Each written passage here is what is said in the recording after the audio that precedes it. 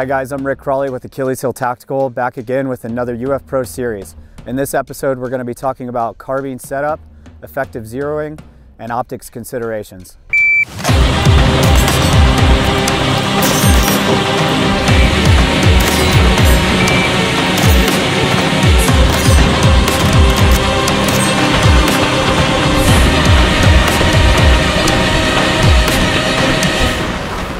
All right, with carbine setup, two things we want to make sure we're implementing while setting up this carbine and fitting it to our bodies is not fighting human behavior or natural human response.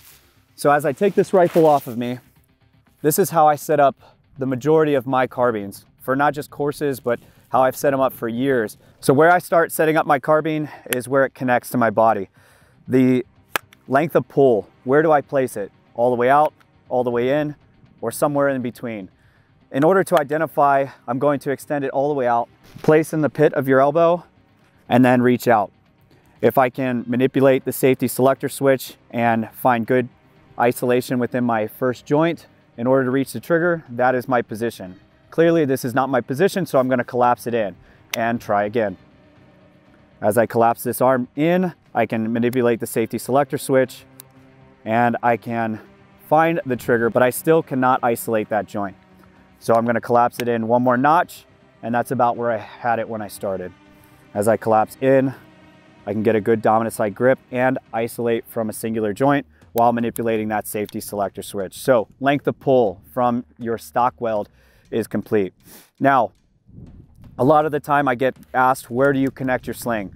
For myself, I've connected the rear attach point of my sling to the lower receiver for years, and I have not deviated from that. For this build, it is on my dominant side, but this is just how I connect it. You can connect it to your buttstock, to the back of the receiver, to the left of this billet receiver, however you would like.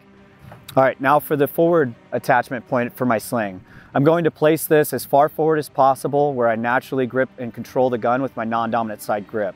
I want to allow for enough sling tension for one deployed position.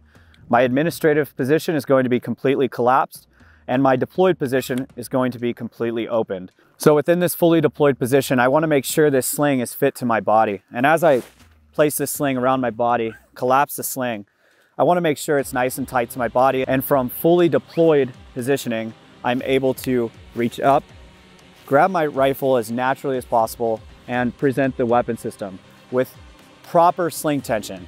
So with proper sling tension, I'm able to utilize this 2-point sling to my advantage by running it over and across my radius bone. As you can see, my forward attachment is just in front of my hand, and as I present this rifle out, the sling tenses up. And as it tenses up, it builds stability as well as assists within the recoil impulse of this weapon. The sling can work for you, it can also work against you. So as I've shown with this 2-point sling, it can work for you as an asset rather than just simply existing. All right, moving on from the sling. With our optics, we want to make sure that we're getting proper eye relief. And as we get proper eye relief, after we've established our length of pull, I want to get down behind the gun. And as I get down behind the gun, I want to make sure that I'm not having to stress my neck or tense up or build a non-sustainable position or platform behind this weapon system. Now, with the optics, there's multiple different types of optics out there that you can run, from LPVOs to red dots, prisms, and holographic sights. But the one thing needs to be consistent about it, it needs to work. All right, so the biggest thing with optics is know your optic, know the increment unit of measure of adjustment, know how to sight it in, how to properly mount it. All right, now where do I place my forward end lights, lasers, and forward end grips? Again, referencing your natural human response and building this rifle to you, I'm going to get in my sling. And as I deploy this rifle straight up, I'm now going to take my left non-dominant side hand off, and I'm going to put my head straight down. You can even close your eyes. And as I reach up naturally, wherever my non-dominant side hand falls is where I'm going to be placing my controls and my non-dominant side grip. If I'm running a suppressor, the reason I want my light as far forward as possible is to try to eliminate as much suppressor shadow when I engage the light. As far as your laser, I run it at 12 o'clock position, and if you have a backup iron sight, run that backup iron sight that works either forward or behind that laser. One of the questions I get all the time is, what length of barrel, what length of rail should I run? And again, that's completely subjective to your choice. For me, this is a 12.5-inch gun. And when I drive this out, I want to make sure that I have plenty of real estate for lights, lasers, controls, and make sure you have plenty of real estate to attach any attachments, such as this 𝗙cie 𝗹𝗹𝗪𝗏 from TACCOM.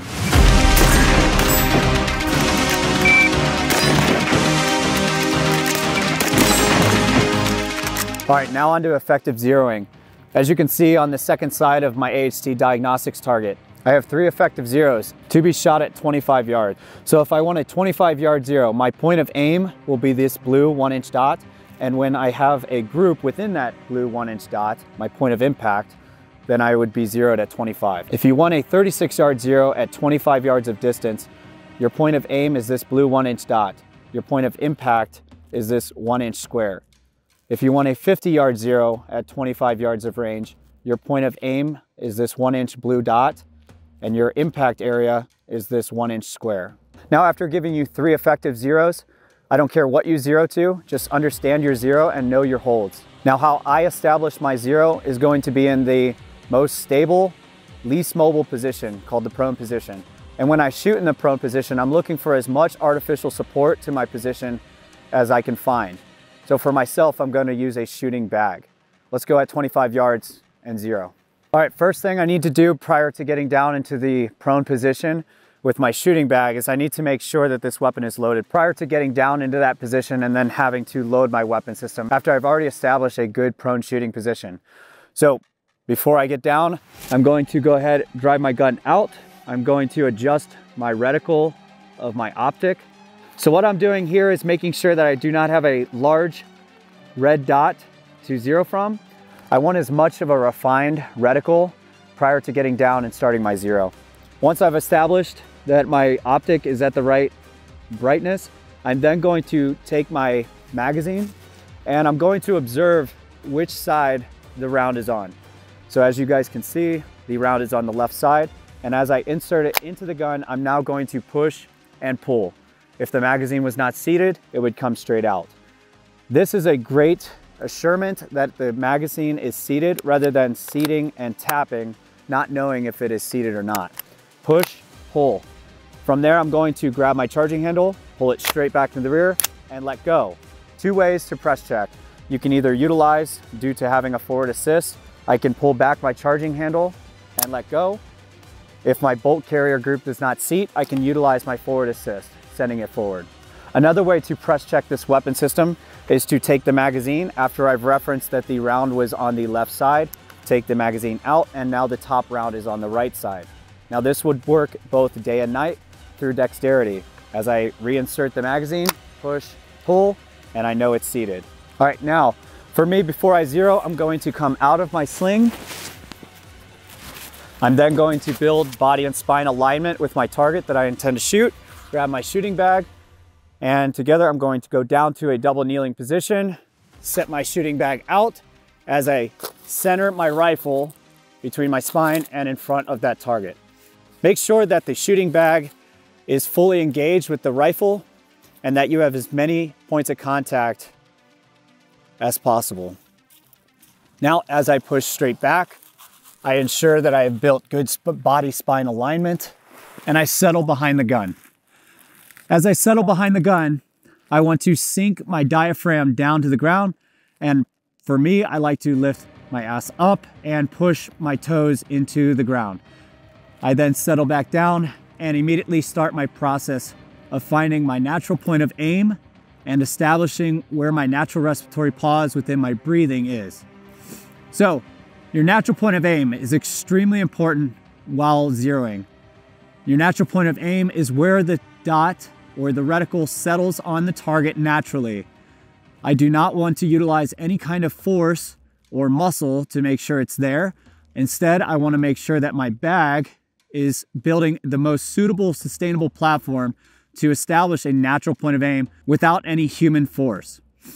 From here, I want to establish my natural respiratory pause, which your natural respiratory pause is the pause between the exhale and the inhale.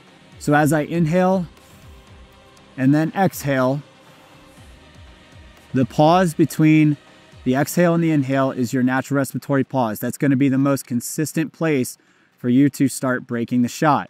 Now, I'm never telling the gun to go off. As I go through my cycle of breathing, finding the natural respiratory pause, I'm making sure the natural point of aim is set. And as I break the shot, all I'm doing is asking the gun to go off by applying and implementing isolated pressure straight back into the rear without disrupting the sights. The round goes off. All right, after firing 3 to 5 rounds, I'm then going to put the weapon back on safe. I'm then going to take my non-dominant side hand that was laying on the gun, not implementing force, off the gun to the ground and press up. From there, I'm going to come up to a kneeling position and a controlled underarm carry position and work myself back up to the standing. I'll then go down, check my target, check my group, make any increment unit of measure of adjustment utilizing the 1/4 inch unit of measure that's provided there on that target for you. And I'll make my adjustments at the target. If I need to reshoot after making adjustments, I'll come back and repeat the process. All right, guys, this concludes episode 1 of this UF Pro series. This should not be considered an all-inclusive summary of my curriculum and my training.